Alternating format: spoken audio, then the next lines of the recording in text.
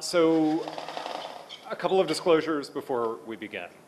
Firstly, even in America, I am accused of speaking too fast.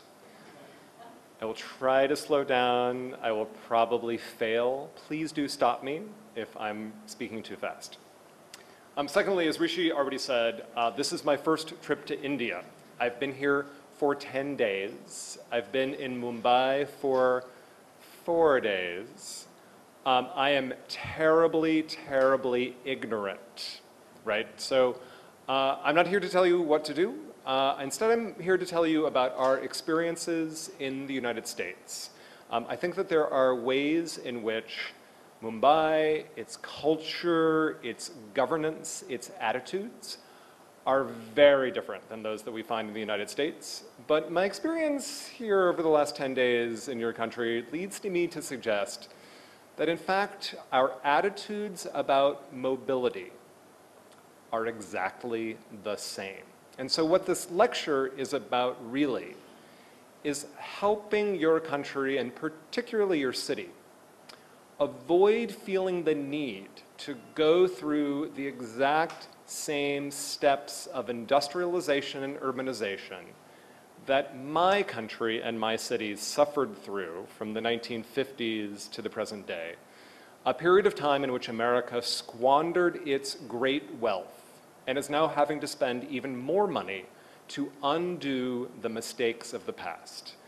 We would hope that you could learn not from our successes in America, but really from our errors. In this presentation, it's really actually about our mistakes and the things that we have learned to do instead to fix those mistakes. So I'm not going to show you any pictures of pretty transit-oriented development projects in America. Instead, I'm going to tell you a little bit about my own experience. So I live in San Francisco now. By comparison to Mumbai, it is a tiny little seaside village. But I grew up in Los Angeles, and that's me and my mother. And I grew up in Los Angeles, and like all little boys growing up everywhere, I've always been fascinated by mobility. It's something that's captured my imagination from my earliest days. And my imagination was furthered by being exposed to billions of US dollars of television advertising in the 1970s that taught me many things. Those ads taught me that owning my own car would someday bring me freedom and autonomy and social status and someday sex.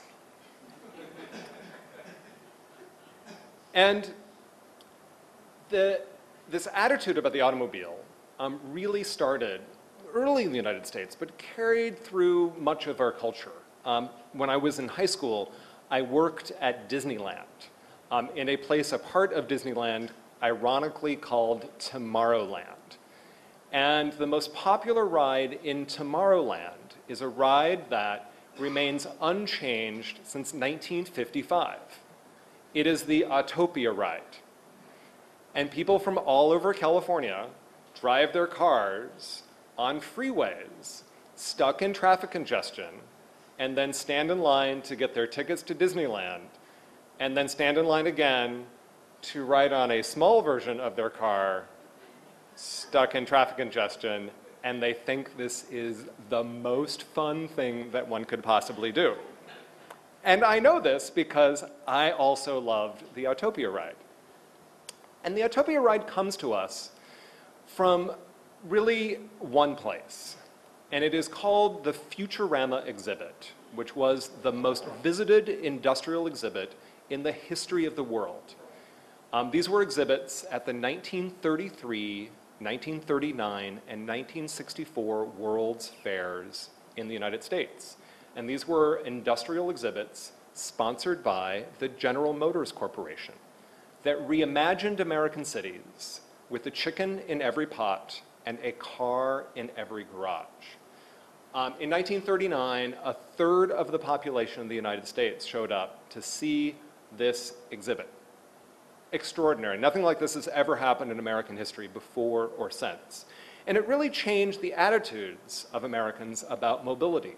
In fact, I would argue that the US investment in the interstate highway system, which followed from these exhibits, the biggest public works project in world history, was actually one of the wisest investments that my country ever made. It was an extraordinary investment and transformed the country not only economically by connecting our cities and regions, it transformed America socially. That the freedom of mobility also resulted in an extreme amount of social mobility. Every single one of my ancestors moved hundreds of miles from the place of their birth. Every single one of my ancestors, going back as far back as we can trace, they all moved. And they reinvented themselves, not only economically finding new work, but socially. They reinvented themselves as people. And this was made possible by the amazing wonder of the car and our investment in highways.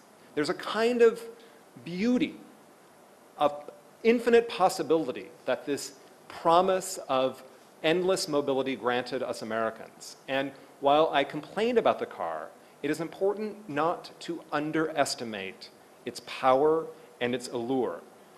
It's also important not to underestimate the horrible disappointment that we Americans feel when the promise of the freedom of mobility that these auto commercials told us would be true when we bought our car, when in fact we're confronted by the reality of being stuck in horrific traffic congestion, as most Americans are every single day. It makes us very, very upset as a people.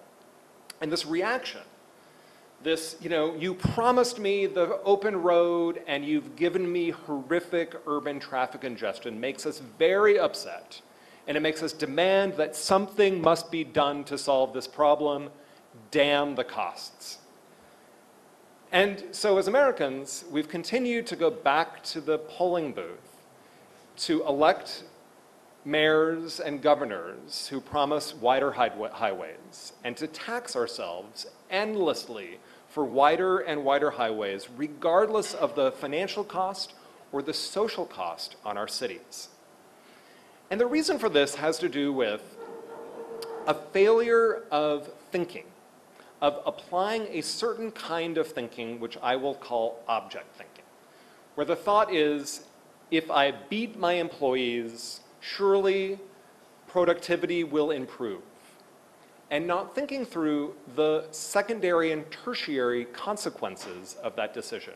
If my employees are being lazy, surely if I beat them, they will work harder. Well, that may be true for an hour, but quickly my employees will leave me and I'll be bankrupt. Now, I own a small business. It is a complicated enterprise. I struggle with how to manage it. Managing a transportation system is infinitely more complicated than managing a small business. And everything that we do in mobility has cascading consequences that are far greater than the immediate primary consequences. And so the first step in solving our problems, the first step about thinking about transit-oriented development, is to think in terms of systems and not in terms of objects. And this leads us to a couple of other key points that I want to make. Mobility has no purpose in and of itself. Simply having people go around in circles serves no social good. Mobility, I would argue, is simply an investment strategy. It is an investment strategy that helps us to achieve many social goods. In fact, I would argue that the three biggest impacts of mobility investment include land value, first and foremost. I am primarily in the business of generating land value. Secondly, I have a huge impact on social equity and social opportunity. There's probably no more effective way at increasing social equity and opportunity for disadvantaged people than investing in mobility, and that's a whole other lecture. The third thing that we do is public health. My friends who are medical doctors complain that I, as a transportation professional, have far greater impact on public health than the entire medical profession does. The medical profession is responsible for cleaning up the problem after it has already occurred. The mobility profession is responsible for keeping people healthy to begin with. We know that the fundamental requirement of the human body in our daily life is to take about 10,000 steps per day. And if we design our cities where 10,000 steps a day is something that you do naturally, rather than something that you have to drive to the gymnasium to walk on the treadmill, that the public health outcomes are phenomenally positive. And we see this very much in the United States from the data, where clinical obesity rates in the United States in 1985 were low. We were a healthy people as auto ownership started to rise rapidly and start to peak. And as the data continues over time, we noticed that we had to keep changing the scale on the map, where in 1997, almost a quarter of adults in Mississippi are clinically obese. In 2005, it's over 30%, 2009, and so on. In fact, these trends have continued to get worse into 2015.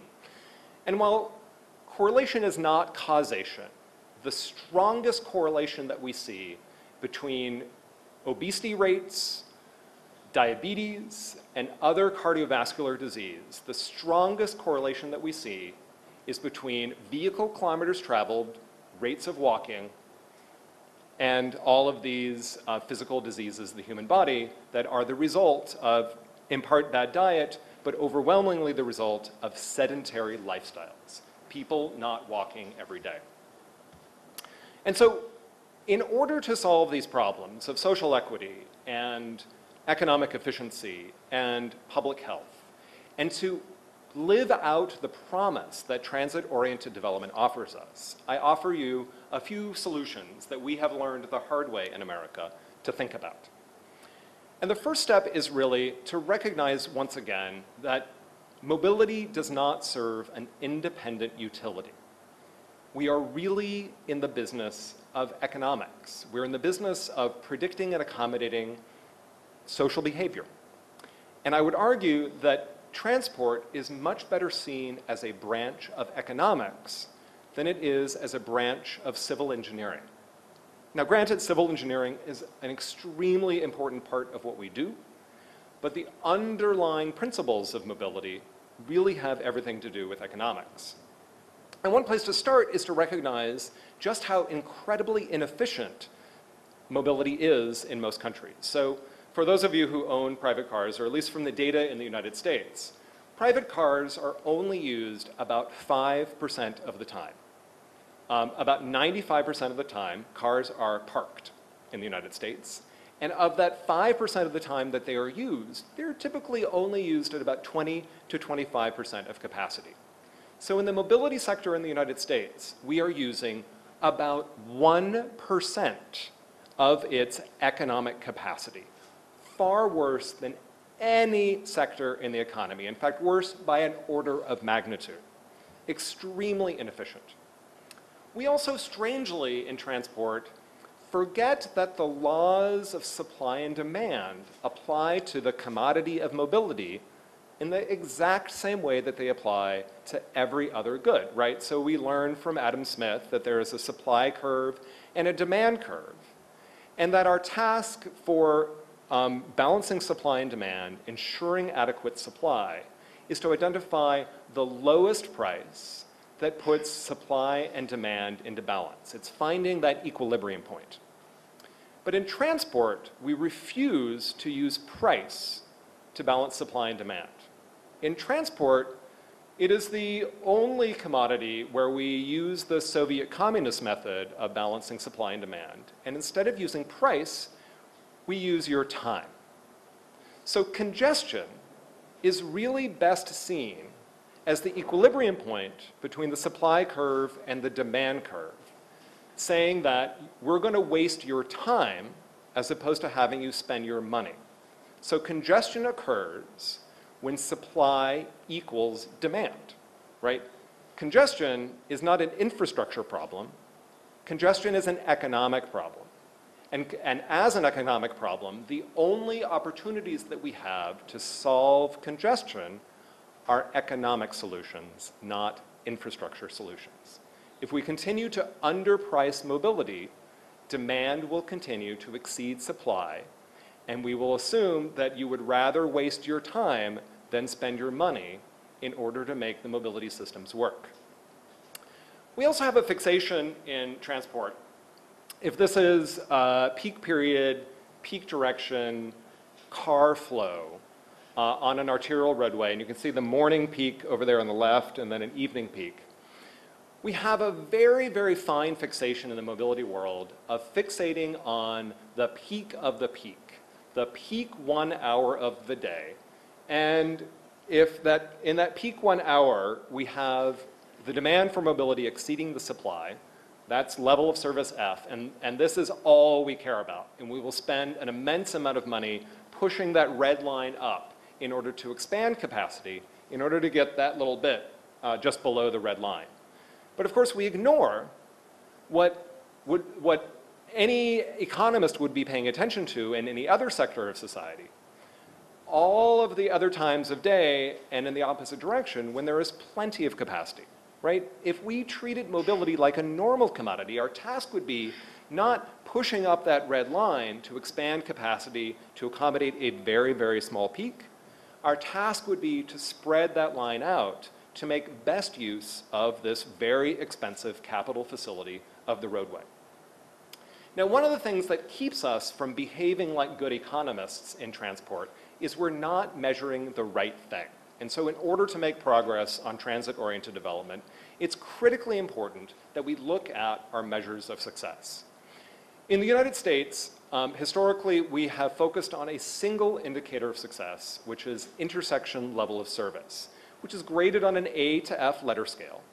And what level of service does is it tries to calculate the average seconds of delay that a car experiences as a result of congestion in the peak 1 hour as measured off of the peak 15 minutes. So level of service is a measure of vehicle delay, not person delay, and it measures only congestion-related delay, not stopping at a red light or being lost or circling around for parking. With the implication being that level of service F is failure, just like on your daughter's elementary school report card. And this means, of course, that as transportation professionals, the best that we could possibly do, our ultimate success, is to design a road like this, that looks like this in the peak hour. Now, never mind that I just spent about 5 times as much money on this road as I should have, and that I've dragged down the property values adjacent and made it impossible for the street to work for pedestrians. But for cars in the peak, awesome, good job. But a street like this, which is the highest grossing retail street in California, that street used to be 4 travel lanes, and the city reduced it to 2. It is at level of service F pretty much all day long. But this city recognizes that the primary transportation performance metric for this street is not level of service for cars, it's retail sales per square meter for all of the businesses along the street. The purpose of this street, really the only purpose of this street, is facilitating retail success, which is how this city makes its tax revenue, and a place that all of its residents love. No one in this entire city would want to make this street 4 lanes again, because it would mean making it harder to get across the street as a pedestrian, and therefore making it less likely to be successful as a retail street. And of course, level of service for cars ignores pedestrians. Pedestrians do not exist except insofar as they interrupt the flow of cars. Moreover, if you're a person on board a 40-passenger bus, you are valued at 1/40th the value of a person driving alone in a car, because level of service is a measure of vehicle delay, not person delay. So it's important, as you're thinking about how to measure success, to recognize that what's important depends upon your perspective, with the traffic engineer seeing things perhaps rather differently than an economist would. An economist who would say a street that has a perfect balance of demand and supply at the peak 1 hour, that street is perfectly designed. To have made it wider would have been wasteful, right? So level service F, from an economic perspective, is ideal. But more importantly, there are many other metrics that you can use to decide whether your transportation system is successful in meeting your goals. In fact, I would argue that if you have policy goals, if those goals are not reflected in your transportation performance metrics, your goals do not exist. Your goals do not exist unless they are measurable. So every time you come up with a policy goal, you must have a way of measuring the degree to which it can be achieved, which means that you need data. And the best set of performance metrics are the metrics that are rooted in existing or easily achievable data that speak to all of your policy language.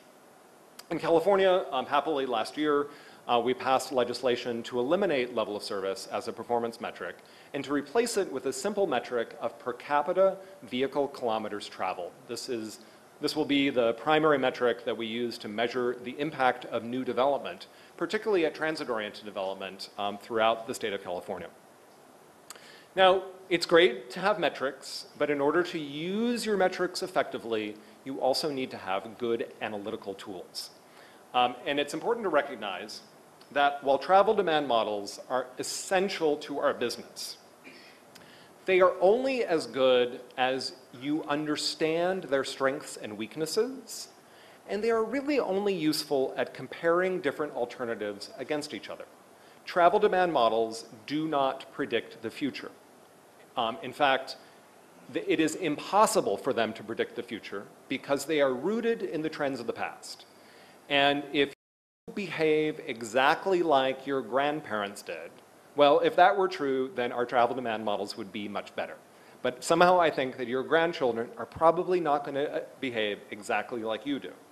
So it's important to recognize the model's strengths and weaknesses. The key area where most travel demand models go wrong is in what we call induced or latent demand. So as somebody from Los Angeles, I hate sitting in traffic congestion. It makes me cranky.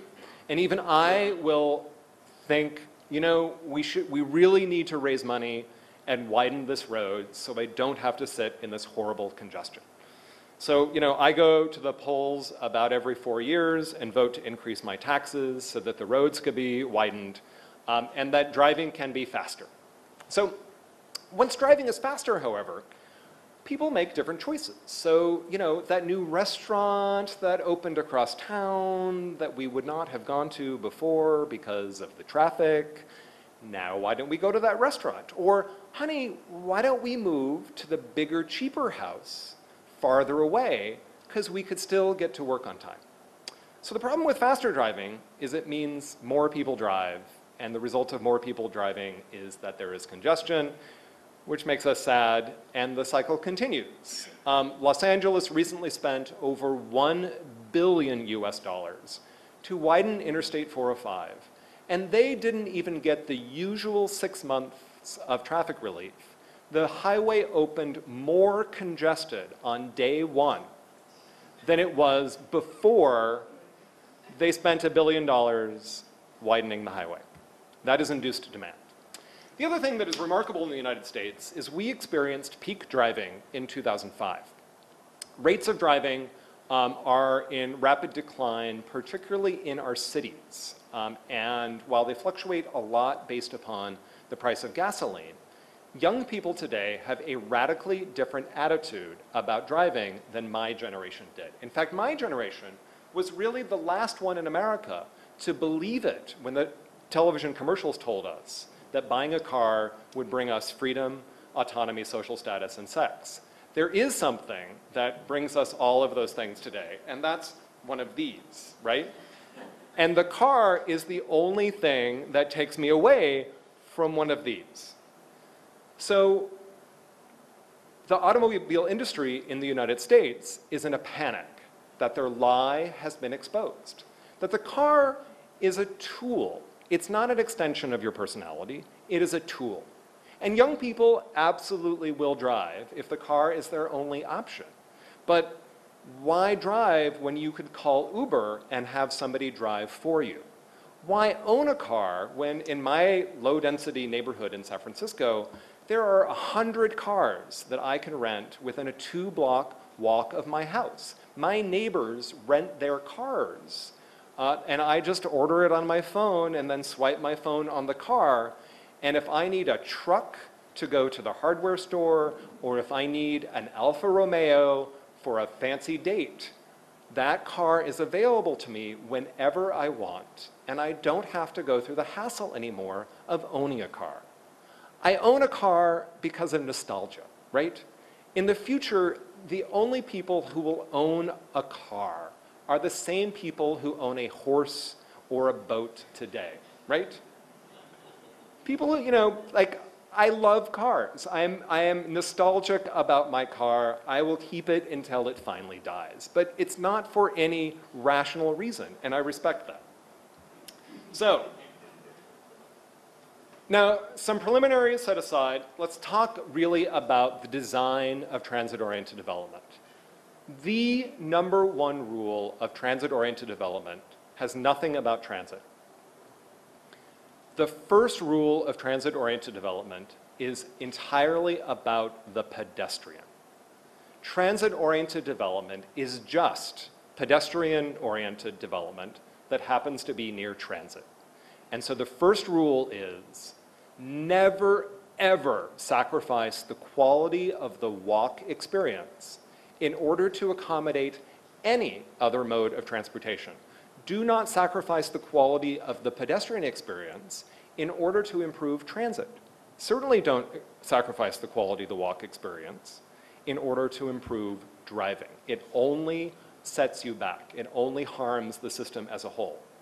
The other thing that is interesting about transit-oriented development in the United States is the mobility benefits of TOD are mostly about the walk trip and not about the transit trip.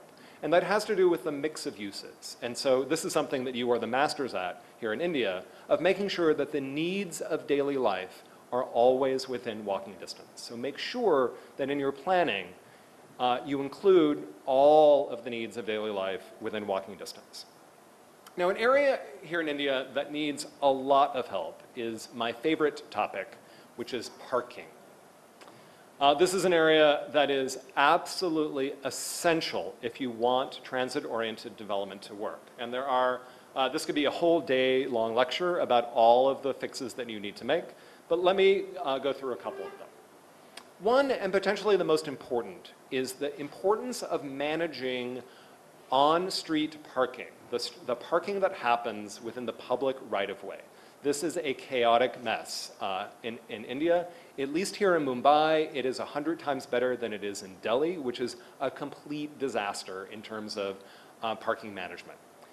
That zone between the pedestrian footpath and the moving lanes of traffic, that entire zone, requires very careful thinking about design and even more careful management. It is a hugely important zone. It's where your taxi loading occurs, it's where vegetable vendors go, it's where the auto rickshaw drivers hang out, it's where on-street parking occurs, particularly for short-term parking. There's a lot that happens there, and if you don't manage it well, you will both make your city impossible to walk in, as is certainly the case in Delhi, but it also significantly impacts your ability to move traffic in the street. I could double the traffic capacity of Mumbai streets tomorrow, double the capacity of your streets, just by managing what's happening in that zone between the through traffic and the pedestrian footpath. It is a chaotic mess. So the first place to start in managing that zone is recognizing that it has value. You have to price all of your parking. It is an incredibly valuable public resource that you are giving away to the most privileged members of your society in many cases, to the detriment of your society as a whole. So what that means is leapfrogging ahead the United States in terms of technology and not installing these crazy things which we still have in our streets, but recognizing that anyone who has a car in your country also has a cell phone, and you could pay for your parking with your cell phone and your license plate, buy as much time as you need. If you guess too high, you get a refund. If you guess too low, you can add more time wherever you are. The technology these days is fantastic. There's no excuse anymore not to manage your parking. It is also always cheaper to use technology to manage your parking than it is to build new parking. There's probably no need to build any new parking in Mumbai when you have such incredible opportunities to better manage your existing parking supply. And this is true really in any city in the world. You're not unique. We're a little farther ahead in the US, but we were where you were about 10 years ago. Now, it's important to recognize that, again, the laws of supply and demand apply to parking. And the right price for parking is always the lowest price that helps you achieve an availability target. The right price for parking is always the lowest price that makes sure that there's about 15% of spaces empty on every block, in every parking lot, in every parking garage. If you charge more than that price, you'll end up with a lot of empty parking spaces and angry merchants and bad economy. If you charge less than that price, you'll end up with spaces that are too full and people driving around in circles trying to find a space and angry merchants and an unhappy economy. The right price is the lowest price that achieves your availability target. And that means the price needs to vary by block. It also needs to vary by time of day. And it means that you should charge for parking whenever there is scarcity of parking. If on a Saturday there's plenty of parking, parking can be free on Saturday. If on Friday night at midnight in Bandra, the spaces are all full, you can charge for parking until midnight. That's fine, in order to make sure that it's always possible to find a parking space.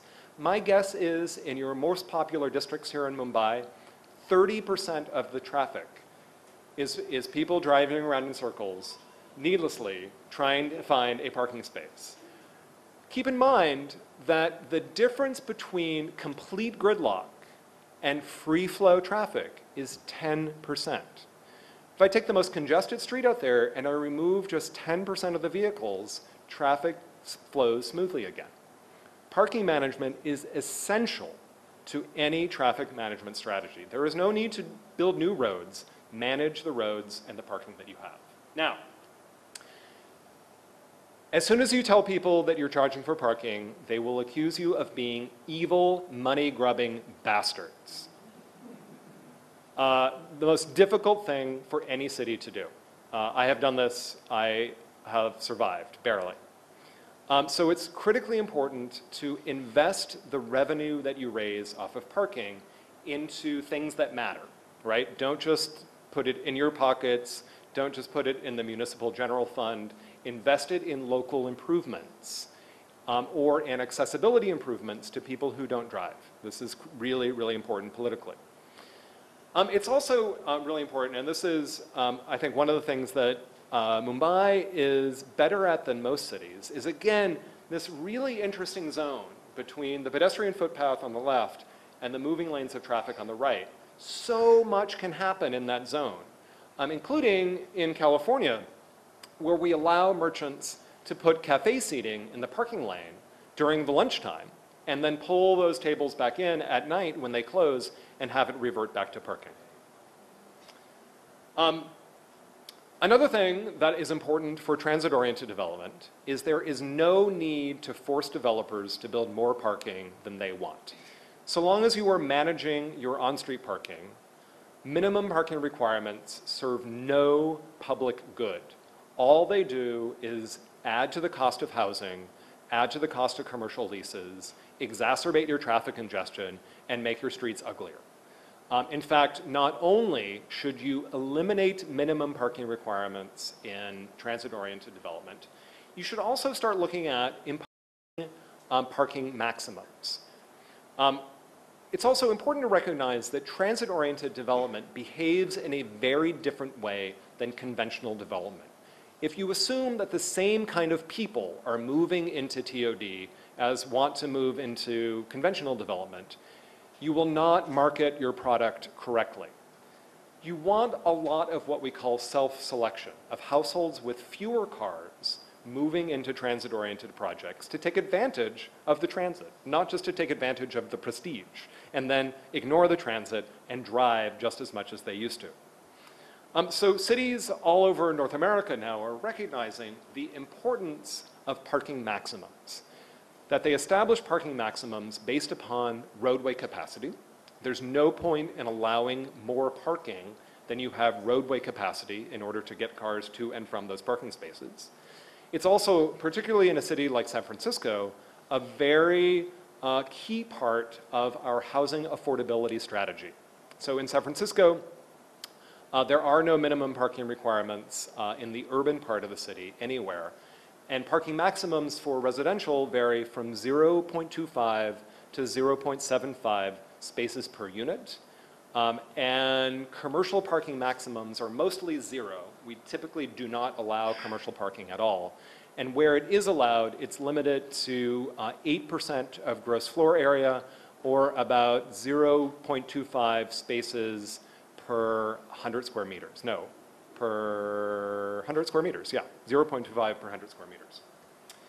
Other key points about parking, again, never let parking degrade the pedestrian environment. So design your parking well, be careful with driveways, require in transit-oriented projects the price of parking be separated from commercial leases and from residential leases and sale. Build car sharing into your projects, and I'm so glad to see car sharing and Uber both succeeding here in India. This is really, I think, the biggest solution at transit-oriented development projects. There's no point in a TOD in owning your own car when in your building there are a fleet of cars that you can grab whenever you need one. And grab the right car for the job, whether that's the truck or the Alfa Romeo.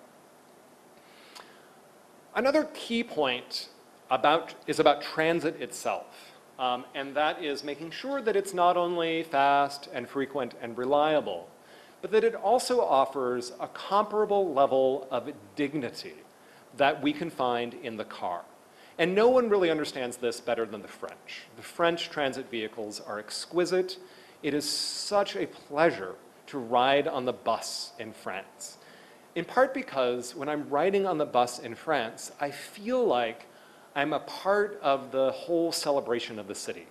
The windows have floor-to-ceiling glass. I can see and be seen. I could have a little flirtation. It's fantastic.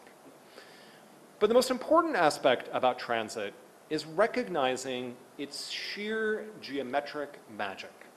Now, the automobile will always be an important part of mobility in Mumbai, but you need to recognize that every time a person drives in a car, they displace 10 other people from being able to move in your city. It takes up about 10 times as much space per person to move somebody in a car than in any other mode of transportation. So it's not that walking and biking and public transportation are good, are somehow morally superior.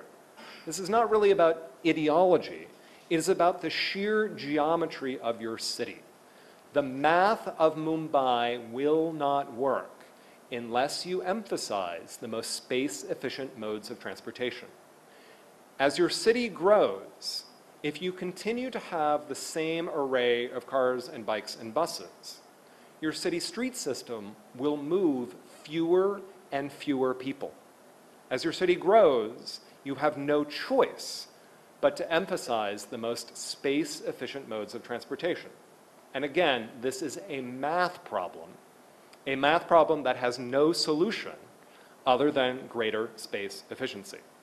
And you've seen all the charts about how many people per square meter it takes to move folks by different modes. It's a pretty fixed reality. And while autonomous vehicles will help us with this, autonomous vehicles improve the geometry only by about 30%. and we need that geometry to be improved by about 1,000%. So autonomous vehicles are part of the solution for making rapid transit work even better in streets throughout your city.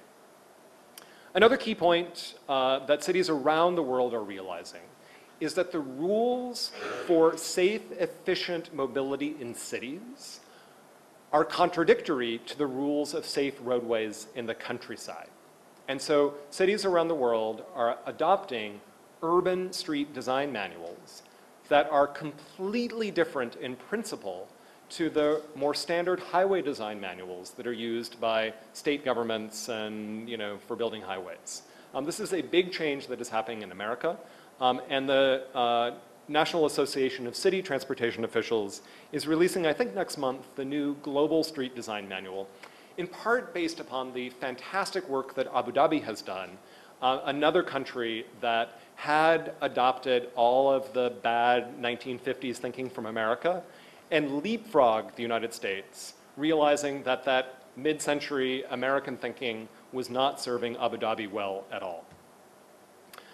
The final point that I would like to leave you with goes back to my original point, which is about we got into this problem in part because we were sold a bill of goods in the 1930s by the General Motors Corporation. The General Motors Corporation realizes that they can't sell this ideology anymore in my country. So they've come to sell it to yours. And so I would urge you to look very carefully at the problems this vision has had and imposed upon American society, and to look past our mistakes of the 1950s and 1960s and 1970s and leap ahead to create a new vision of the city of the future that looks at new technology, that respects your own unique local culture, but also recognizes that part of our common humanity is this insatiable demand for unlimited mobility regardless of the consequences. I would urge you also to recognize that a vision of the city of the future needs to take into account fundamental human constants. One fundamental human constant is the need for the human body. Our bodies need to walk every day. There's also a fundamental human constant of the human mind, and the fact that we are social primates. We crave public, sociable experiences. There is nothing we find more interesting than each other. But I think the most interesting aspect, though, of the human mind is there's only one experience that we never tire of, and it's a very simple experience. How many times have you seen a sunset? We've seen them hundreds and hundreds of times, and yet every single time we see a sunset, we are gobsmacked, as if we had never seen one ever before. The human brain never tires of beauty. It's a very simple constant in our experience. And so I would argue that because things that we find beautiful, we cherish and maintain. And no city is as sustainable as a city that is cherished and well maintained. And that the fundamental aspect of sustainability in any city, anywhere in the world, because we are all human beings, is to make that city beautiful.